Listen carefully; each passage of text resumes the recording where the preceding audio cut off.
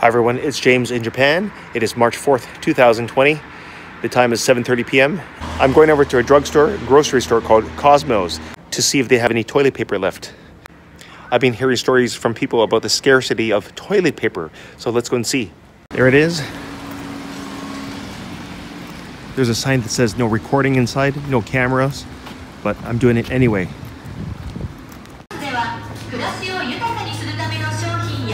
So this is totally insane. They've got kitchen paper. These are paper towels.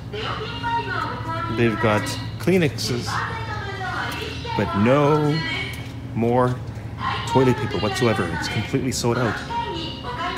This is normally stocked up with lots of toilet paper. Now it's completely gone. Holy cow. What the hell?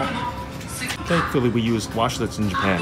I've got 3 washlets at home, so I don't really need toilet paper. But wow, this is a shock. Thanks for watching, guys. Bye.